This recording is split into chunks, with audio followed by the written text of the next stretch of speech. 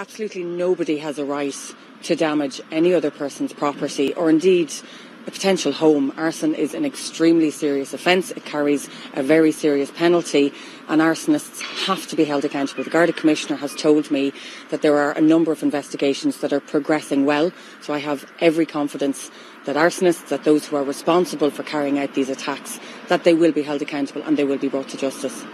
We all have a responsibility here to make sure that those who want to sow division and hate, and that is what is happening here.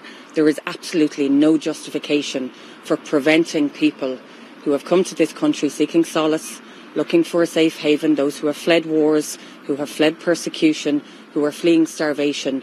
There is absolutely no justification to allow those to stop this from happening. So we all have a responsibility here to make sure that those who want to sow division and hate in our communities, who want to destroy property, who want to prevent somebody from having a home, that they are not allowed to do so. That is a responsibility that each and every one of us have, and that I think we all take very seriously.